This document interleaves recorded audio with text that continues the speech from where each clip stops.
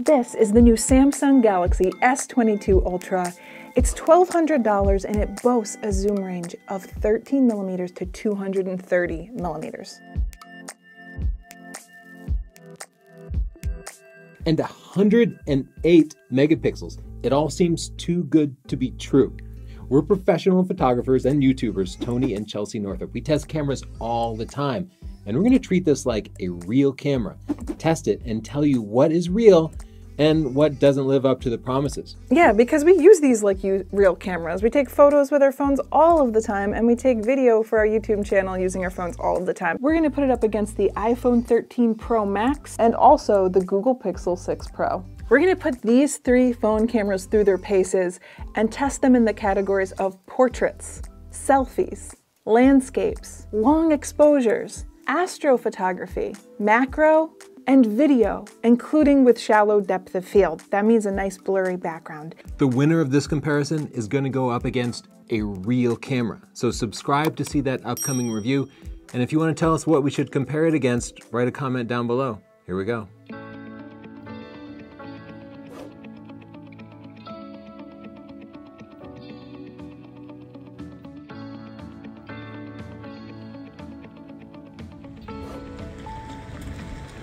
We're at Devil's Hop Yard State Park because I feel like more people than ever are enjoying nature, and your smartphone camera is the perfect camera for that. It fits in your pocket, it's weatherproof, and it takes pretty great pictures. So we're going to test out the image quality on the main lens of the Samsung that's boasting 108 megapixels. Can you believe that? I don't think I can, actually.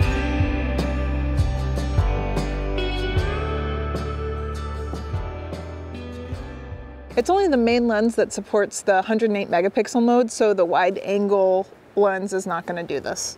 On the left, we have the standard 12 megapixel image, and on the right, we have the 108 megapixel image. Enhance. Indeed, the 108 megapixel image is significantly sharper. It's too bad this is turned off by default and only available for one of the four cameras on the Samsung.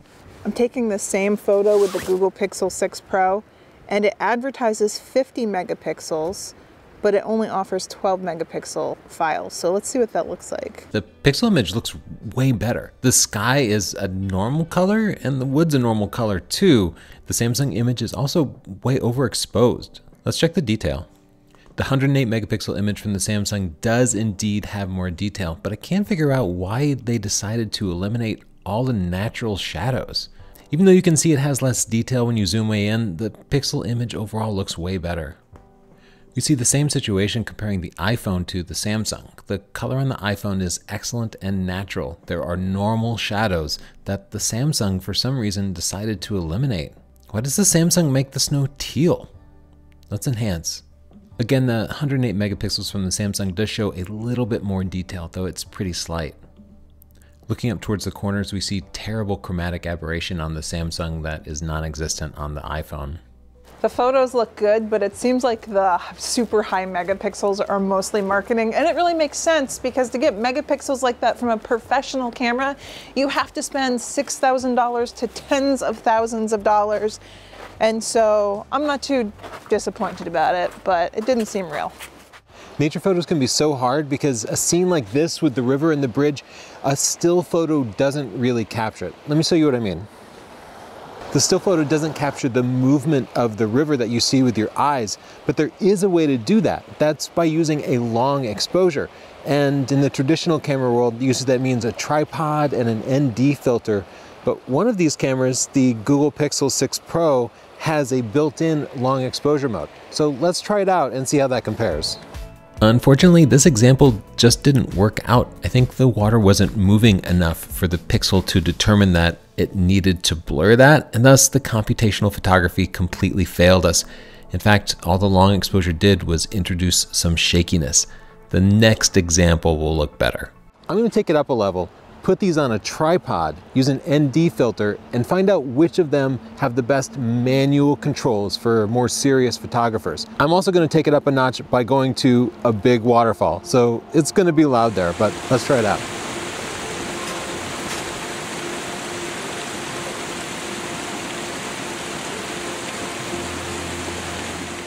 Of these three phones, only the iPhone has MagSafe built in. Connecting to a tripod has never been easier. This moment filter holder snaps right onto the iPhone. Because the iPhone is the most popular platform, there are more accessories available for it. The other phones require you to buy a MagSafe compatible case or use a clumsy clamp attachment.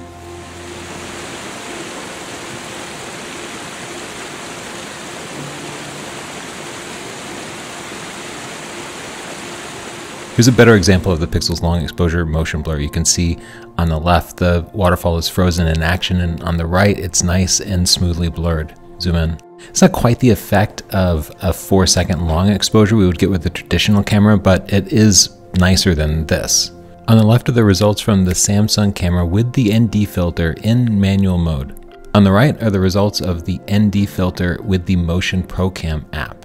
You can see without the app, we were able to produce an image at 1/15 of a second using my ND32 filter. A longer exposure would have been better. My ND filter just wasn't dense enough. Still, it looks pretty good and probably better than the Google Pixel image does, even though it did require a tripod and an ND filter. On the right, the app did smooth out the waterfall a little bit more, but it still doesn't have that nice featheriness that we would hope to get. That's because the computational photography captures multiple images and stacks them together, and as a result, it ends up being a little chunky. Here's an example of the iPhone with the ND filter and the long exposure app, and you can see these repeated patterns. That's the result of using computational photography rather than a longer ND filter. This 8-second exposure looked better, but again, we still see those repeated patterns that sort of defy the featheriness that we're looking to create.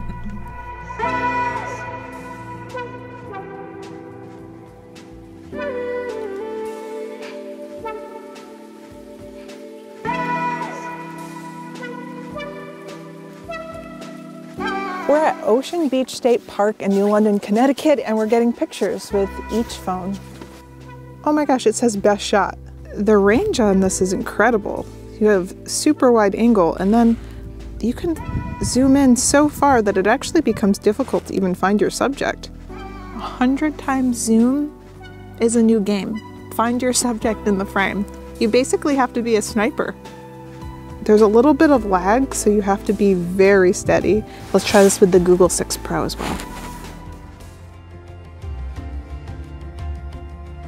Now the iPhone's turn. People will be so happy to see this dethroned. Right away you can see the Samsung image has more detail, but the colors on the iPhone look better. The Thames is not teal, it's more like this color. Zoom in. Look at that incredible detail from the Samsung. Like, you can make out this crane, which is completely invisible on the iPhone. I can't believe a telephoto lens this powerful can fit in your pocket. Comparing the Samsung to the Pixel, again, the Pixel's colors are just way better, but zoom in. The Pixel definitely has more detail than the iPhone because you can see that this crane is here, but still, it doesn't come anywhere close to the Samsung. I'm gonna try focusing on something closer because atmospheric conditions like humidity or some fog or something could ruin it. I like that we're at this beautiful place and I just want to take pictures of signs. Tony, are you thinking about trading in your iPhone now? You can see here the telephoto lens on the Samsung captured so much more detail than the iPhone could. The Samsung is showing you detail in the wood and these zip ties that are simply lost on the iPhone. The Pixel fared better, but it still can't match the incredible detail from the Samsung Telephoto. You can see it's creating some weird artifacts around the letters as it tries to create more detail and fails.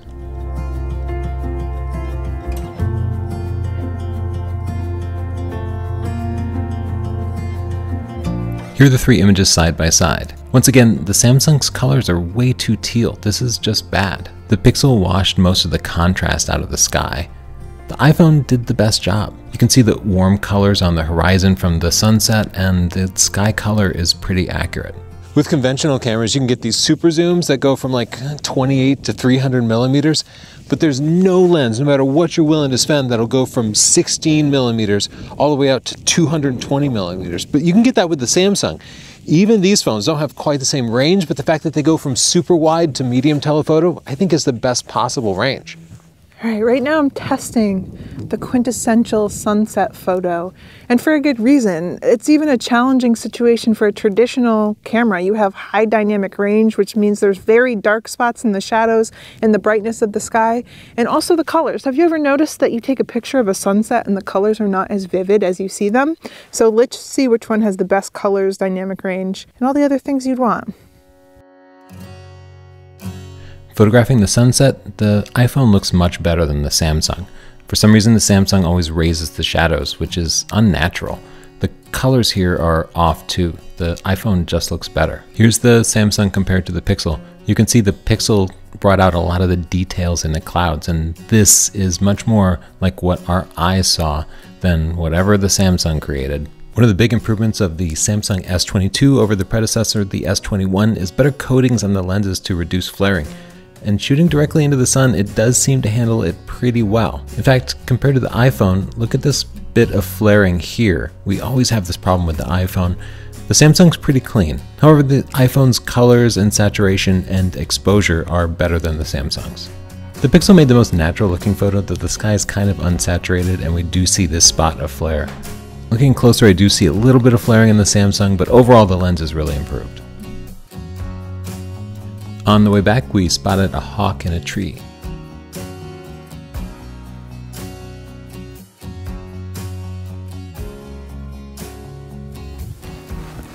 Makes me wish I had my real camera. That's not bad for a smartphone though. And you can see the 200mm lens on the Samsung really shines here. It captured far more detail than either the iPhone or the Pixel could create.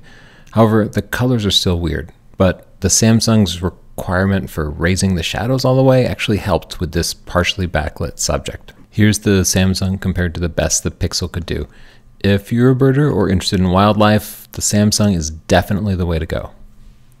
Here are low light shots in Chester, Connecticut. You can see the Samsung compresses the dynamic range, so less detail is lost in the extreme highlights. Let's zoom in. It's close, but I think the Pixel's image looks more natural. I don't mind that the lights are blown out because that's what lights look like. We don't need to see the detail of the bulbs. Additionally, you can see the Pixel's less distorted. The lines here are straighter, whereas they're leaning in heavily on the Samsung. Tried to compare the performance of the telephoto lenses, but you can see both smartphones continue to use the wide-angle lens and just crop when you tell it to zoom at night.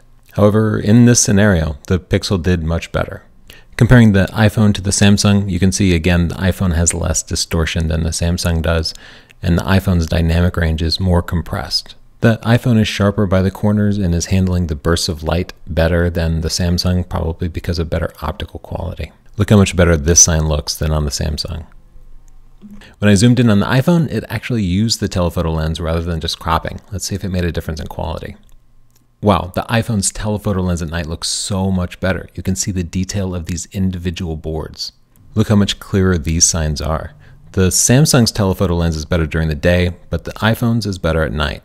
Here's the secret to the best photos. Image quality is important, but the most important thing is that you know about things like lighting, composition, depth, leading lines, all of the secrets that make your pictures great. And that's why we have the book Stunning Digital Photography, because Tony here has written about 36 books and he puts it all in here. What, you're saying they can't just buy a camera and get great pictures? They actually have to learn something? Yeah. That seems unfair, Chelsea. Okay, maybe you also want to do a little post-processing. That's fair too. We have books on Lightroom and Lightroom Classic, as well as the amazing Photoshop. Use the coupon code S22 to get 22% off of these items. Thanks. Next, we're going to test how each phone performs in portraits, which I think is pretty common. And we're going to put it up against the standard. And this is a Canon 85mm f1.2, and that gives you that nice smooth background that I think each of these phones is trying to replicate. So let's see what the real thing does first before we look at the bokeh on each phone. With a traditional camera, the photographer chooses the aperture at the time of shooting. Measured in f-stops, higher f-stop numbers offer less background blur, lower f-stop numbers offer more background blur, and bigger bokeh balls. Now I'll try the same thing with each phone. The background is blurring artificially, but it's kind of struggling with the trees in the background and it just doesn't look natural. Comparing the iPhone to the iPhone's exposure is a little better. I'm a little dark on the Samsung. At this zoom level, the background blur from both looks pretty natural, but let's zoom in. We can see the Samsung has way over sharpened my face. It looks terrible. I see some ugly artifacts on the iPhone as it transitions to the blurry background. The Samsung actually handled it better here, though there is some weirdness visible. Let's compare the Pixel to the Samsung. Oh my God, what is the Pixel doing? I promise I do not look like this. Why would it over sharpen my face that much? Ugh. That actually looks nice. Let's compare the backlit portraits of Chelsea. You can see the iPhone does too much processing on the face. It's eliminated all the shadows and made her face look flat. However, the background looks nice. The Pixel, well, we can see there's too much sharpening from here.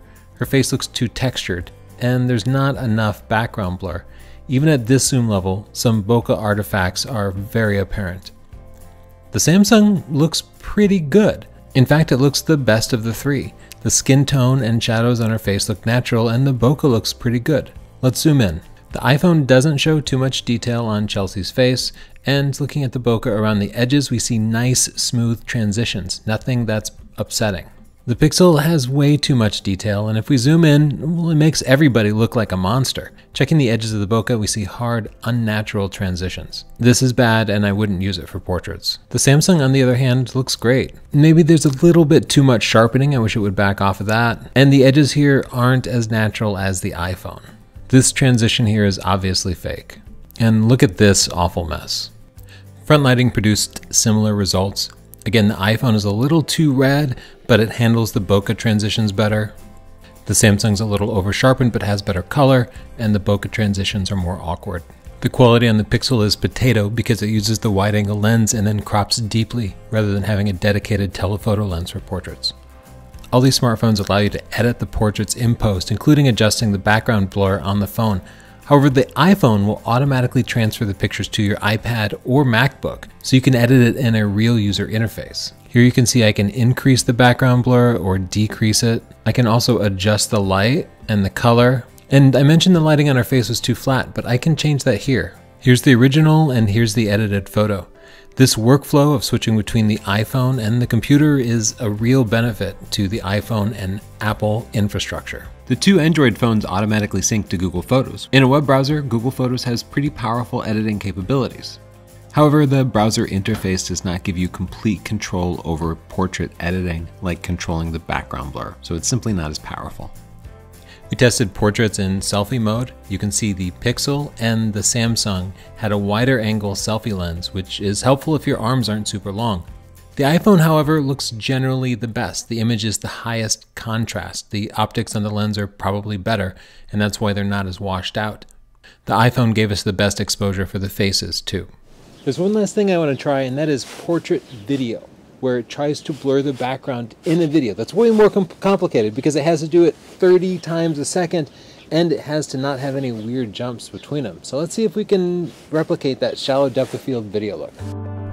I complained a lot about the Samsung's bokeh transitions and still photos, but in the video you really don't notice it, and it does add some nice background blur.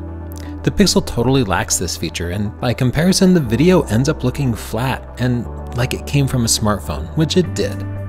The iPhone cinematic video was my favorite. Watch as we pull focus from the face to the trees and then back to the face. Amazing.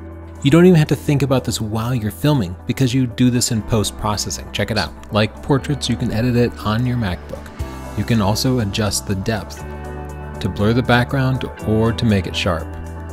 You can even change the focus point in post.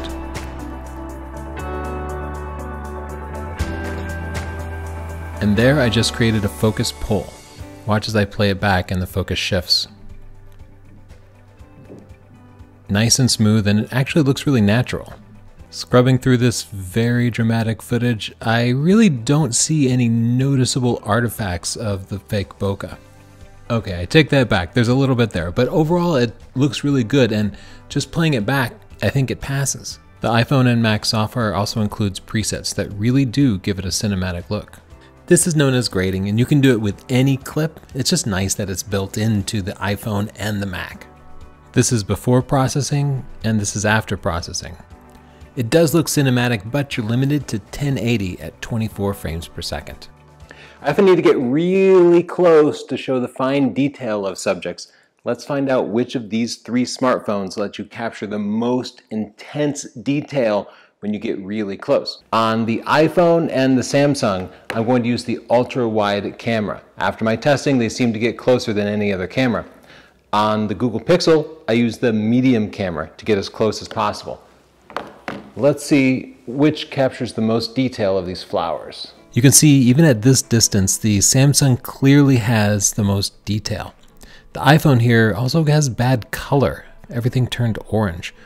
Both the Pixel and the Samsung had more detail than the iPhone, but let's check a specific detail on these two smartphones. You can see the Samsung has far more detail than the Pixel. In fact, it shows way more detail than I could see with my eye.